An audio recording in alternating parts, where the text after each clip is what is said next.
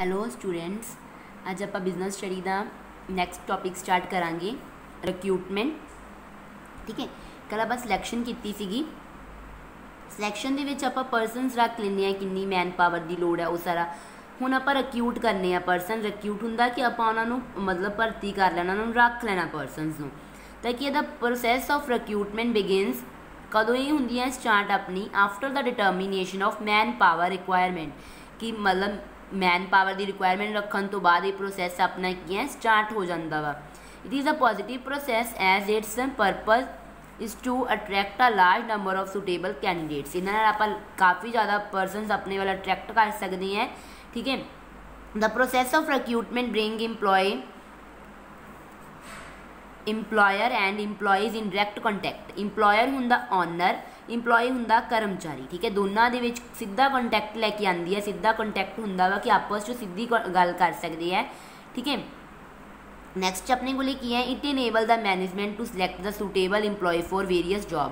ये आपू हैल्प करती है, आप अलग तरीके ना वेरीअस जॉब अलग अलग तरीके के होंगे डिफरेंट जॉब आप उन्होंने सिलैक्ट कर सकते हैं जोड़े भी इंप्लॉयज़ को अगर आप करना चाहते हैं। ਹੁਣ कि the terms recruitment applies to the process of attracting potential employees to the company. ਆਪਾਂ ਨੂੰ प्रोसैस अट्रैक्ट भी होंगे परसन सीधा इंप्लॉयर सीधा कि इंप्लॉयज़ ना जोड़ा अपने को की पोटेंशियल होंगे नंबरस ऑफ इंप्लॉय। आप दसना कि large numbers of suitable candidate attract होंगे, सेम इतने भी पोटेंशियल का मतलब यही है लार्ज नंबरस ऑफ ठीक है कैंडीडेट्स। तो हुण अपने को की है सो इतना सीगा रिक्रूट कि आप सिलैक्शन करने तो बाद रिक्रूट कर ले परसनस। हुण है सोर्स ऑफ रिक्रूटमेंट। सोर्स किहड़े है मतलब किहड़े वे है जिन्हों के अकॉर्डिंग आप इन्होंने रिक्रूट करते हैं। Internal and external. Internal मीनस with in organisation आप उन्होंने सिलैक्ट करना परसनस नूं।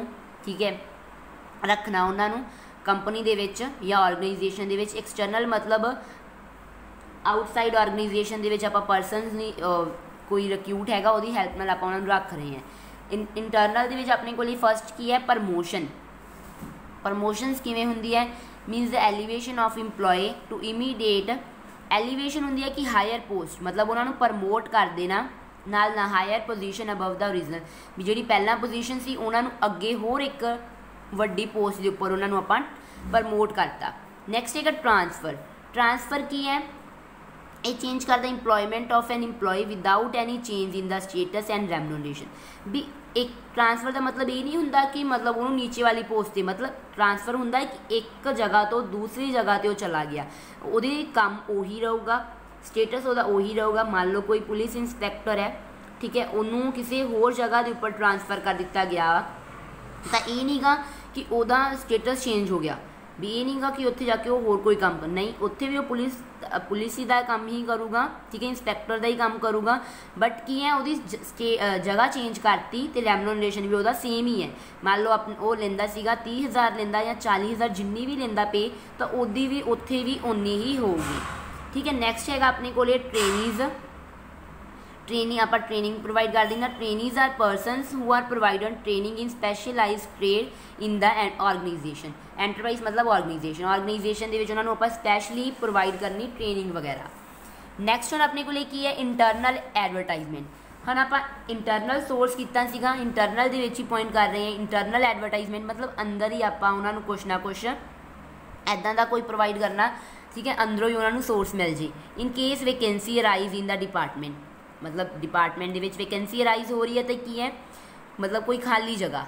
ठीक है, वैकेंसी होंगे कोई खाली जगह अराइज हुई है and employees in the organisation are asked to apply for vacant post through advertisement. तो जोड़े अपने किन्ने जो परसनस है वो किहदे द्वारा कर रहे हैं, जो वैकेंट कोई भी खाली पोस्ट पई है वो उस द्वारा वो हैल्प नाल वो अपनी की है मतलब वो पोस्ट फिल कर लेंगे है।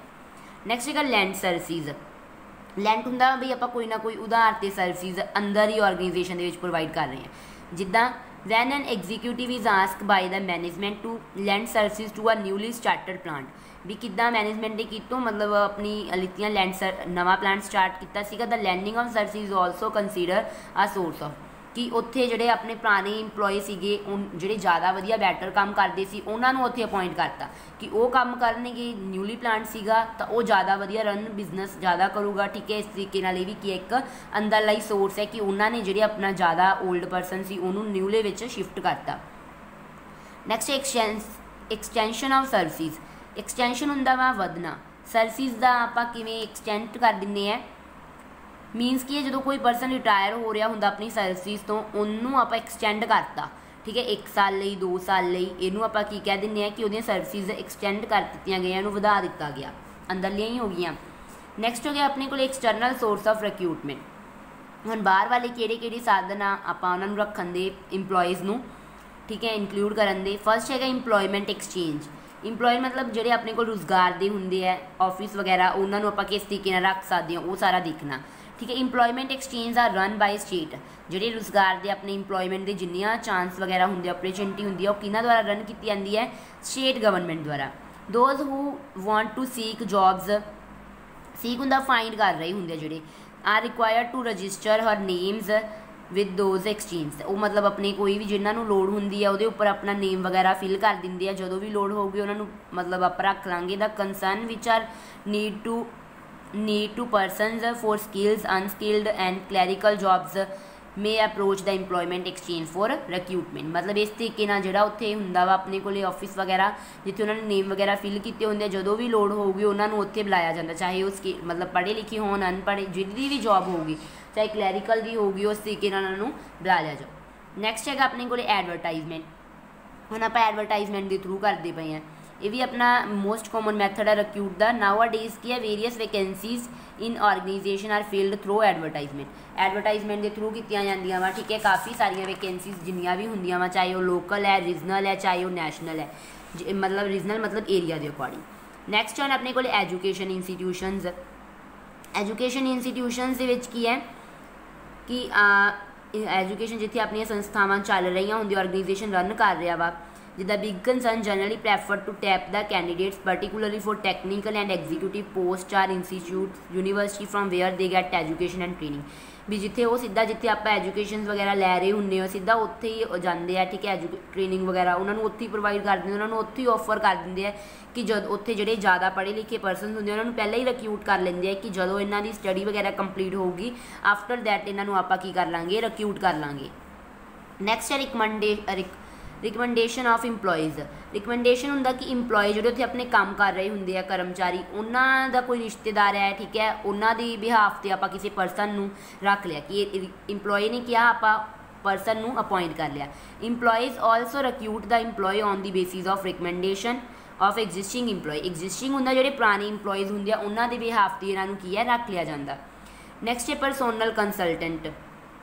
कंसल्ट होंदा वा कि सलाह वगैरह लैनी, तो वो आप सलाह भी आप लै सकते दूसरे परसन तो, दूसरे इंपलॉयमेंट तो। लेबर यूनियन दे विच की है कि कई बार की होंदा है कि अपने को यूनियन में भी ask to recommend the names two of the candidate for certain job as a goodwill gesture, जिन्हों के द्वारा मतलब इन्हों की रैपूटेशन या जिथे कमी लग रही होंगी है इन्हों, ठीक है, तो उत्थे मतलब अपनी जी लेबर यूनियन है वो प्रोवाइड कर देंगी है ताकि उत्थे कोई भी कमी ना रहे। नैक्सट है फैक्ट्री गेट कैजुअल कॉलर्स, जिन्होंने मतलब कैजुअल जोड़े आम जे होंगे है जोड़े अपने कैजुअल उन्होंने बोल दें कि generally unskilled and Sami skilled person throw at the gate of business concern, भी बिजनेस इन्हें रिलेट करते हैं फॉर सीकिंग जॉब्स, मतलब अपनी जॉब्स फाइंड कर रहे होंगे है, ठीक है। फिर क्या the इंपलॉयर may select the suitable इंपलॉय there, मतलब जेडे उत्थे अपनी मतलब गेट के उपर बाहर फैक्ट्री के जो होंगे है, ठीक है, तो उन्होंने अगर इंपलॉयर ऑनर जे चाहता वा तो हाँ मतलब परसन की लोड़ हैगी, उन्होंने जो सही लगता सुटेबल हैगा कि काम कर सकता उन्होंने की है अपॉइंट कर लिया जाता वा। नैक्सट है अपने को वेटिंग लिस्ट। वेटिंग लिस्ट के की है जो आप मान लो नेम वगैरह फिल किया होया सीगा वो वेटिंग के ही आ। Record of past applicant, past मतलब जो अपना पुराना होंदा वा, who have not been selected, हजे सिलेक्ट नहीं होया बट की है put on the waiting list is maintained, मतलब हजे वेटिंग लिस्ट के जो मेनटेन्ड है कि कदों भी अपना नेम आ सकता वा। these candidate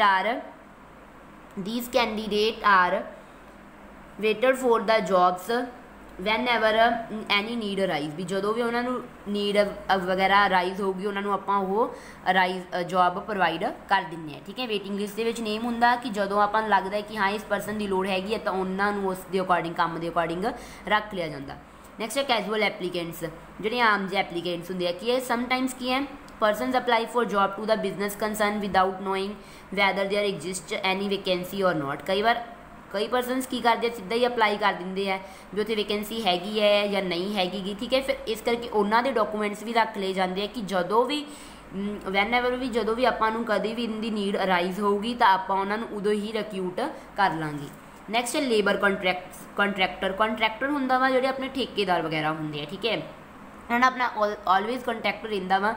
the business enterprise also employee at the labour through labour contractor, मतलब अपनी इंप्लॉय के लेबर कॉन्ट्रैक्ट रखते the contractor remain in touch with the business concern, business के नाल रहिंदे ते उन्होंने की है सप्लाई करते रहिंदे जिवें जिवें उन्होंने टाइम टू टाइम लेबर की लोड़ हुंदी है, ठीक है। ये तो अपनी सी एक्सटर्नल दे विच आपां नूं हैल्प होगी।